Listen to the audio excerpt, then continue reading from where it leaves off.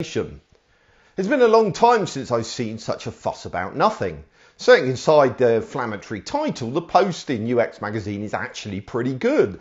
The symptoms it's highlighted are all valid and it raises some really interesting points. Of course, that doesn't mean that web design's dead, but then even the author didn't seem particularly committed to that conclusion. What I find interesting is the reaction to the post, not the post itself.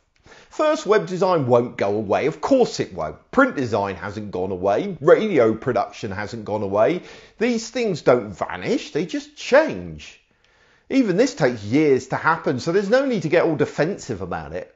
Second, our skills are not in web design or web development. We're writers, designers, information architects, developers. Sure, our job and even the platforms that we're working on may change, but how we knew that going in, that's the nature of digital. In the time that I've been working with technology, things have changed beyond recognition. I started my career working on multimedia CD-ROMs. I then worked on flat HTML design, then I had to adapt to content management systems and web standards, and of course I took a slight detour into Flash for a while, and so the list goes on.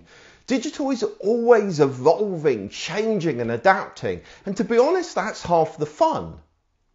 At the moment, there's a lot of cool stuff happening with mobile apps, but that's not a reason to feel threatened as a web designer. Things will move on again before long, and all the mobile developers will feel threatened. We're seeing it happening already. We're already beginning to see the rise of things like Siri and Amazon Echo and similar services. And I can actually see the seeds of a post-interface world where there's no user interface, whether it be on a website or a mobile app. But you know what? Our skills will still stand. Sure, the designers amongst us might have to redefine how we view design when there's no user interface, but there will still be design challenges. There will still be work for all of us. The only danger here is those of us who deny that change is happening, who read articles like the UX magazine one and get all defensive and angry. These are the people who end up stuck coding Cold Fusion on some legacy systems somewhere, stuck simply because they were unwilling to adapt until it was too late and they became trapped. But you know, I love it when I see someone say that web design is dead.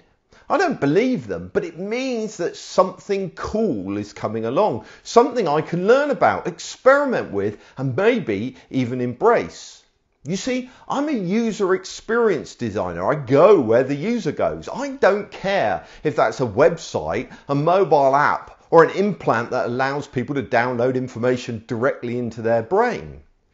If people stop using the websites, then do you know what? I'm fine with that. I just don't